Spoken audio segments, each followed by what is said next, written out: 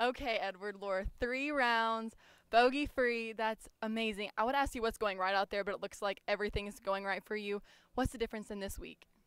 Well, you just said it. I have no drop shots, which this has got to be some sort of career first. There's no doubt. How does this one compare to the others? Well, I'm old enough. I've had a lot of good ones in my lifetime, but certainly that back nine, Oh, yeah. making the 6 in a row, that would do good at my home club on a Friday. So that was that was a great back nine. So do you feel like your game is just suiting this course well, or what? Apparently, but Apparently, I mean, I've been playing pretty well lately. Certainly the key for me is to always limit my drop shots, and certainly to play 3 bogey-free rounds, even with a stupid penalty shot for picking my ball up. But that's certainly been the number one key. have you ever done 3 rounds bogey free? I would say it putt-putt, but that's probably not even true, too. So you're going into tomorrow, round 4. What's the game plan?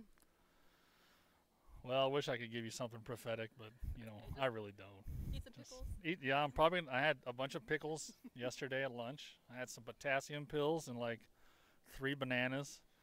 But the Lord blessed us with a nice north breeze today, so it was way more bearable. So I'm going to probably go eat some more pickles for lunch. Whatever you did yesterday, do it again today.